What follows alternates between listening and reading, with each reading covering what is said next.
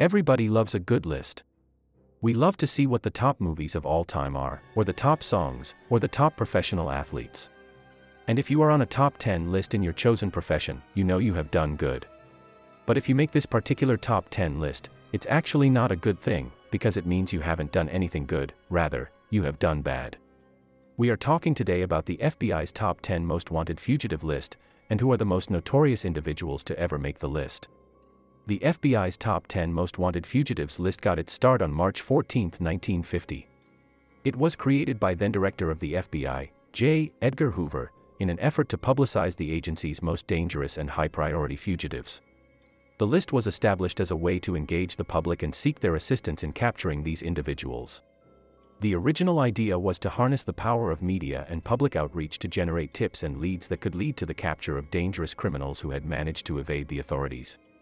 By placing a spotlight on the most wanted fugitives, the FBI believed they could increase the chances of apprehending them. The first list, known as the 10 Most Wanted Fugitives list, was published in various newspapers across the United States, along with identifying information and photographs of the fugitives.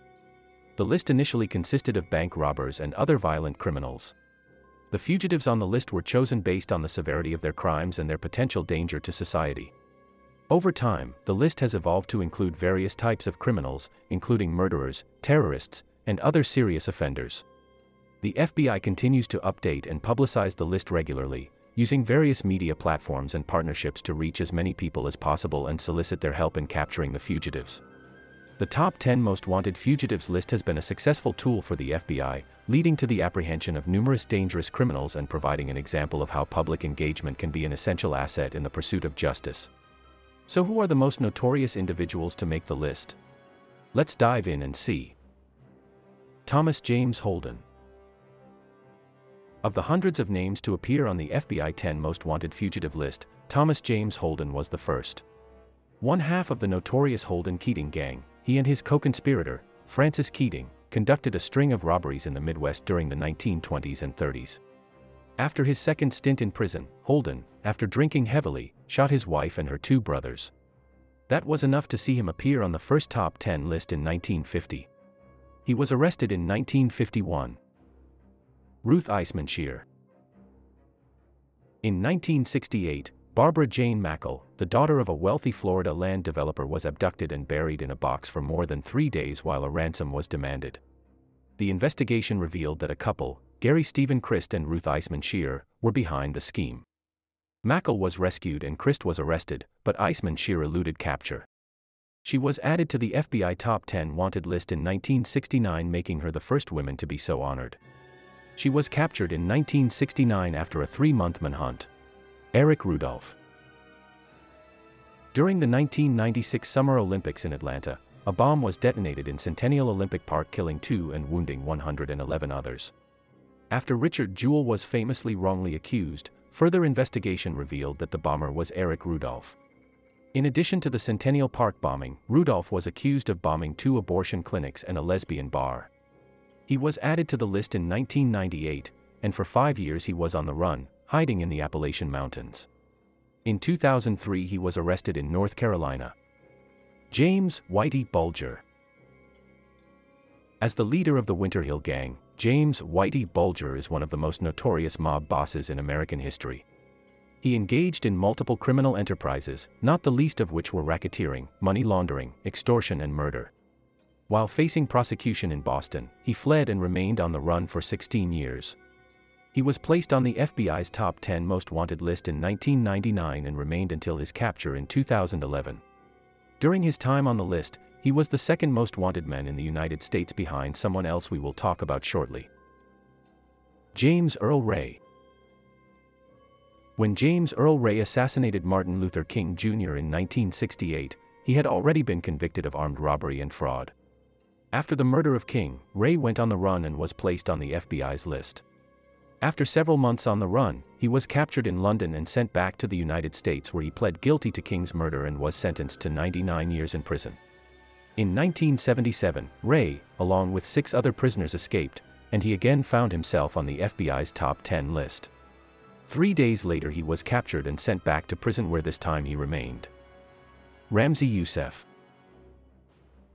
Prior to the attack on the World Trade Center on September 11, 2001, there was another attack on the same location.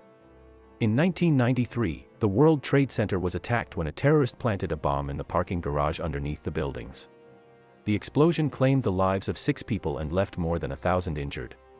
Ramzi Youssef, one of the masterminds behind the attack, fled the US just hours later and was subsequently added to the FBI's list.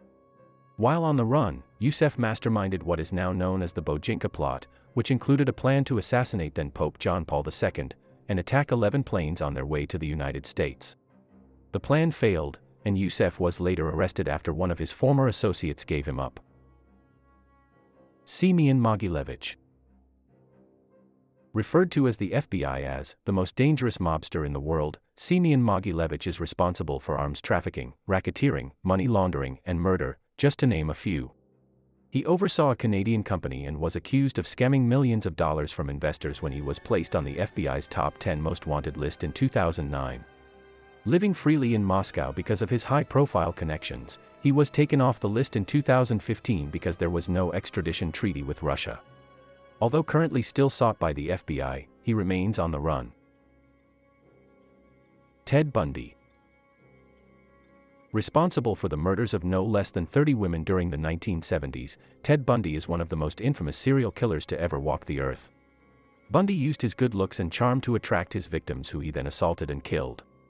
Captured in 1975, he escaped not once, but twice, and while on the run, he continued to kill. In 1978, after his second escape, he was added to the FBI's top 10 list. 5 days later, during a traffic stop, Bundy was captured, this time for good. Osama bin Laden.